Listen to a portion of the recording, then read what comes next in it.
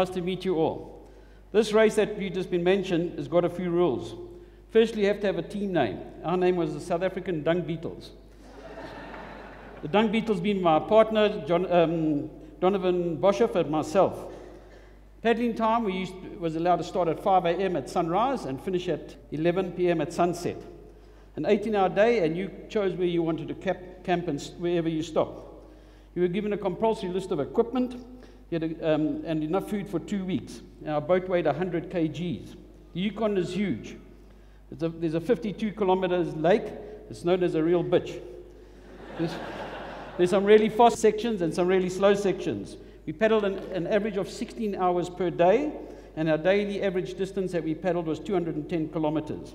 We burnt an average of 16,000 calories each per day. We would often sit in the boat for up to 12 hours in a session before we got out to stretch our legs. Besides bears, there were some other problems and dangers. Sleep deprivation. We averaged 3.5 hours sleep per night. That was for 7 nights on an average, often sleeping in thick mud and rocks. We were jet lagged at the start of the race, and we were falling asleep at 10 o'clock in the morning. We anticipated this and took some caffeine pills, which we called Blitz. We started hallucinating, and Donovan, my partner, he saw this massive moose bull with huge antlers swimming underneath our boat at one stage. The wind and rain was an issue. On day 5, probably one of the most brutal days I've ever had, we paddled for 11 hours into this freezing sleet, thunderstorms, raging wind, 30 to 40 kilometers headwind. It was drastic. Temperatures were way below zero, and we got wet, and our jackets that we thought were waterproof weren't, and I got colder and colder, and eventually we had to call our day short 3 hours before, after 15 hours, and thank goodness we did, because I was getting hypothermic, and we found this unbelievable Davy Crockett wooden log cabin, which saved the day. We both had lots of aches and pains. Donovan suffered from severe wrist tendonitis. There was a strong USA team called Team Sam McGee.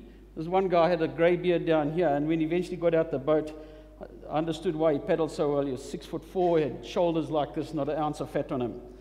Anyway, they caught us with 800 kilometers to go, and they passed us with hardly a word. It was incredible, because we only saw one other competitor in 1,600 kilometers, and now these guys don't want to talk to us.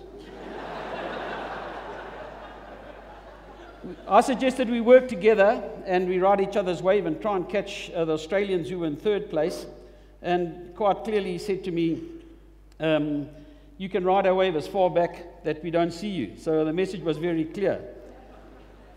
We picked up the challenge. The race was on. We raced neck and neck, sometimes half an hour apart. No one was going to quit. 3 days later, we were still going flat out, and there was no punches pulled. Once they took a bad channel, and they would have ripped the bottom off their boat, and we shouted a warning to them, and they managed to save the day. They said thank you when they caught us, but they gave us no slack.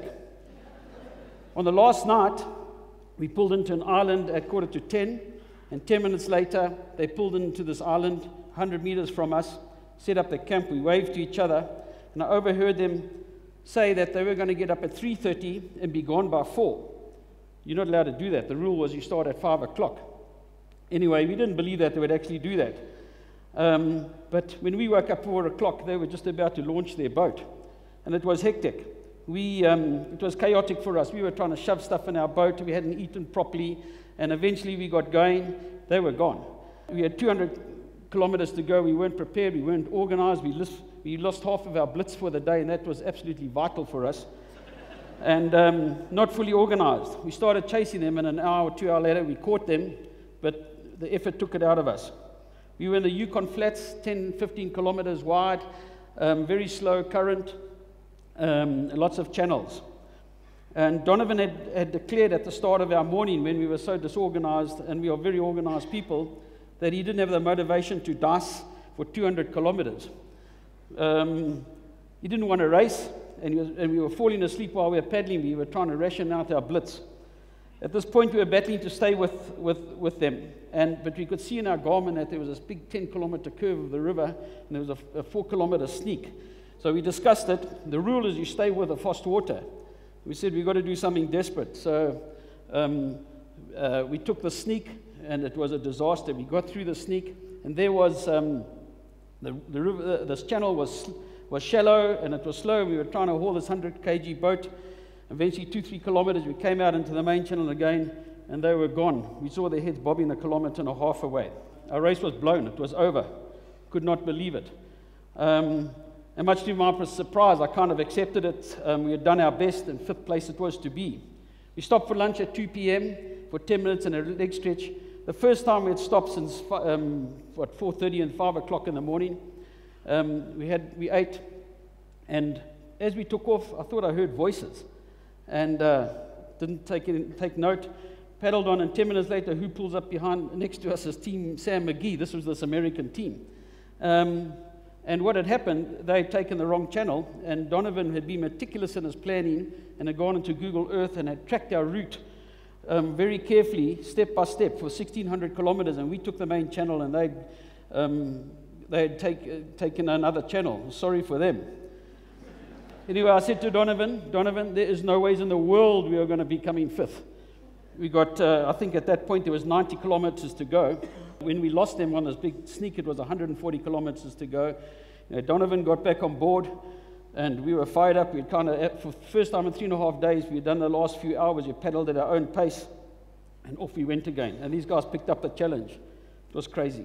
There we are, 1,500 plus kilometers, and there we are, just racing like you can't believe. We were scratching to stay with them, and again, Donovan said, looking at the Garmin, he said, there's another big bend, exactly like the previous bend, 50 kilometers back.